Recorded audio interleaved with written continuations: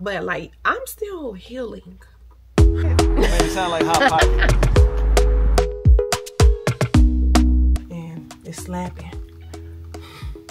Do you know what that does for your confidence? To be honestly, look in my eyes. Don't let it fall on me. Say you're a good guy. Make me believe it.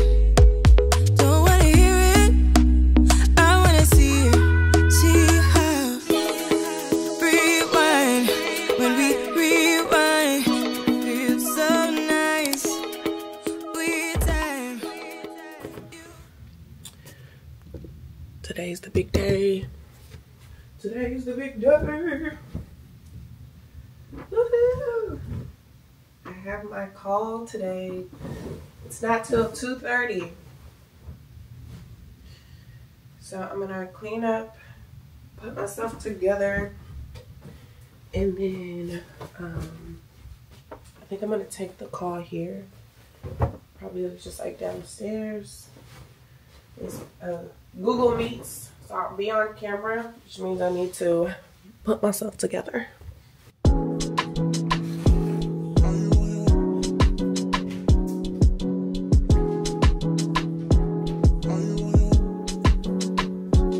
Are you on your way? Are you coming soon to me? No parking in your way. Okay. So I'ma send an Uber to your place. It's my secret safe. Thank you. You too.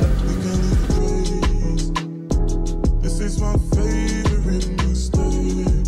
Oh, look in my eyes. To keep in mind as you're filming. I just realized that I never even told y'all what this call is about. So this is the onboarding call for BestBuy Creators program. I have been selected as one of the creators, which means I will be creating content for Best Buy. Best Buy has been on my vision board for years. Like, so this is an answered prayer, like a dream brand. So I remember also telling my husband I wanted a pair of Meta Ray-Ban sunglasses recently because I saw them at Target. I saw them at Target and decided to try them out. And I was like, these are so cool. These are perfect for creators. And then here I am about to create content for Best Buy about these Meta Ray-Ban sunglasses. Y'all, your words, the things that you believe and dream, the words that come out of your mouth, they are so powerful. You could really be speaking your future into existence, or you could be, you know, tearing your future self down. So choose your words wisely. But anyway, the call went well. It was just an onboarding call just to like break down like program expectations and, you know, processes and stuff like that. But I am so looking forward to it. Don't worry. I will be sharing all of the tech gadgets that I get. I will be sharing them over here on YouTube as well. It made it sound like hot pocket. That's funny.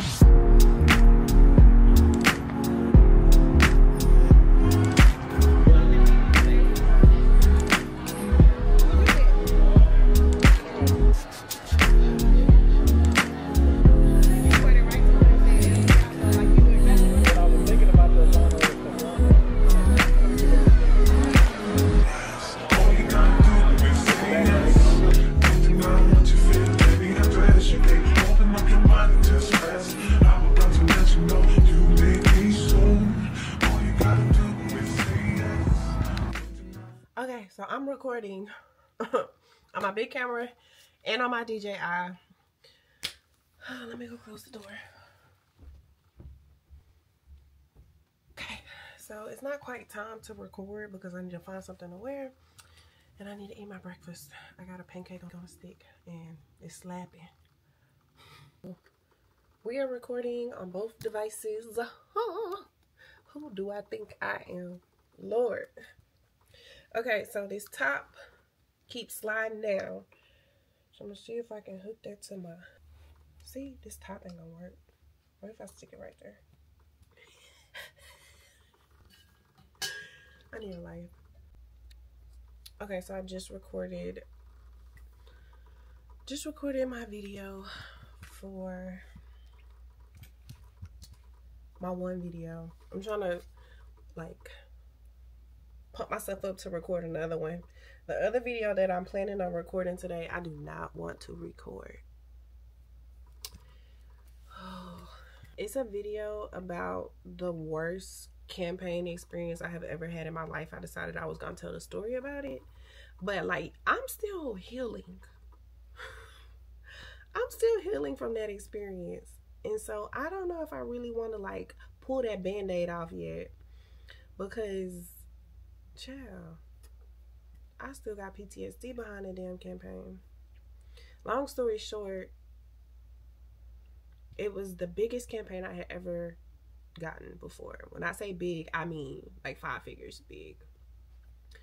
And it's exactly what I need to like check off some goals that I've been having for myself. And not only is it exactly what I need, but I prayed for it. Like, I asked God for a specific dollar amount, and he sent it in this brand deal.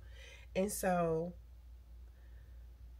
the brand deal was UGC, which means I don't have to post it, which is so good. I love that I don't have to post things. That means you can still make money without posting every single day. And it was also from like a huge brand. And so I was super excited about doing it. And not to mention, it was for photography. And if you know me, then you know photography, that comes really easy to me because I have a whole photography business. So I just knew that this was gonna be the biggest, funnest, easiest brand deal of my life. And when I tell you, wasn't nothing fun about it. It was not fun or easy at all. And so I have to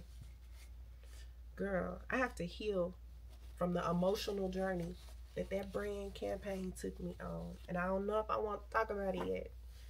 So I might switch it up and do another.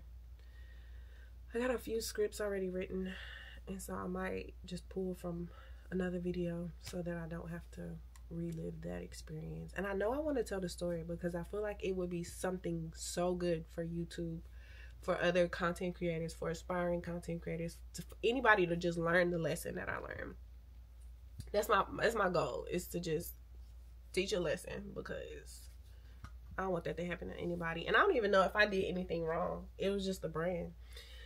So I gotta figure out how I'm gonna muster up some courage to tell that story. I might do it today, since we already done pulled the band-aid off a little bit by thinking about it. Sheesh. But anyway, I need to give me a little snacky snack before I try to record another video, because then I just start sounding like I'm hungry. I'll be back.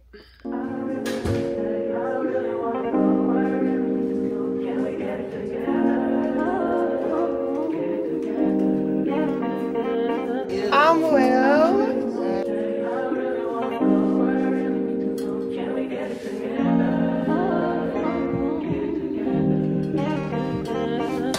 I've been all in my phone, I got options. And I don't wanna tell you to drop it, but I don't wanna play your fair. Yeah, something that makes me look at you too often. Oh, baby, you can give it something. Baby, I can run all the time. The girls are watching a movie. They are bathed. They might even be asleep, if I'm being honest. I got them in there watching Tarzan. But I'm about to take a shower. But I know when I take a shower, I know tomorrow my hair will not be this cute. And I don't think I caught it on camera. So this is so cute. It feels so good. I got it trimmed. I got those, the ends weren't that bad, but I did get them taken off. And then I had her blow dry it and just curl it, and it turned out so cute. I don't know how I'm gonna maintain this. I really don't. I bought 2 flexi rods. I was thinking about just tying up one side, or I don't know. We're gonna figure it out though. And then tomorrow we're just gonna cross our fingers and hope it looks good. But it's like 10:30. I'm about to take a shower. I'm about to get into bed, eat some pistachios, drink some water, and scroll on my phone. And that's it. Okay, bye. Okay, let's hope this looks good tomorrow. So she is combed out. She looks good combed out. She looks fluffy and shiny. Like, look at that. Porschea, you did your thing, girl. It looks really good. Okay. You You did your big one. That might be as good as it gets. This is good.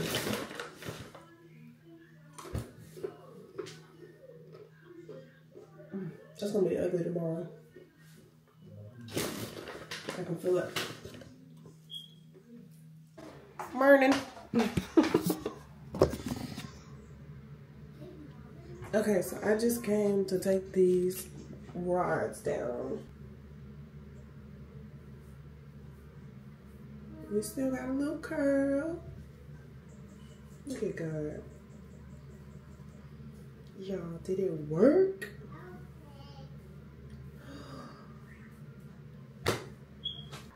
Have a crease right here, so I gotta figure out how to fix that. But the little flexi, the two flexi rod system, it actually worked. I still got some body to it.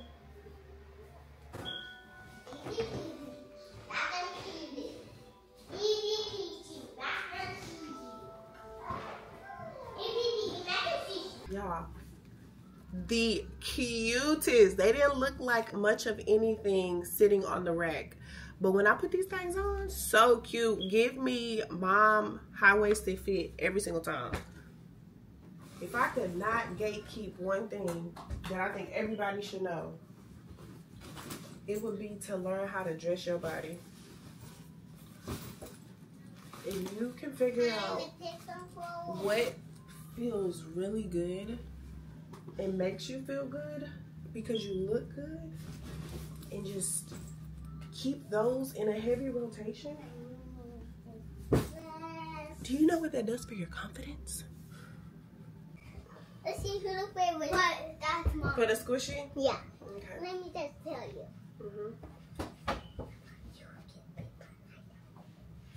Okay. Okay. Rock, paper, scissors, shoe. I know how to with you. How about you get paper and a knife? No. She said no. She don't want to do it like that. So you just gotta take your chances. Y'all ready? Okay. How about Red or rock? How about you get rock? She don't want to do that. You just have to whatever Rock, color. paper. Hold on. Rock, paper, scissors, shoe. Got you again. Hot potato. Who has the hot potato? If you have the if you have the hot potato, you are out. Alright, Josie, me and Josie, man. We have reached 100 million subscribers.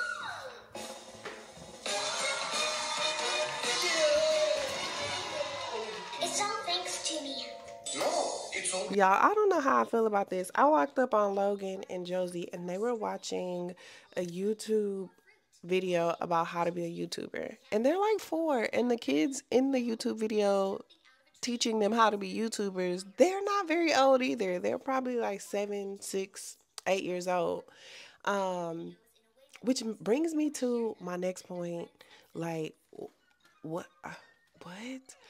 We're teaching our kids how to be YouTubers. A little piece of me is like, go learn, experience it, do it, because it could definitely change your life. I'm just gonna call it a hobby for now. I'm gonna call it a hobby for myself until it pays me. But interesting how YouTube could be a hobby even for children.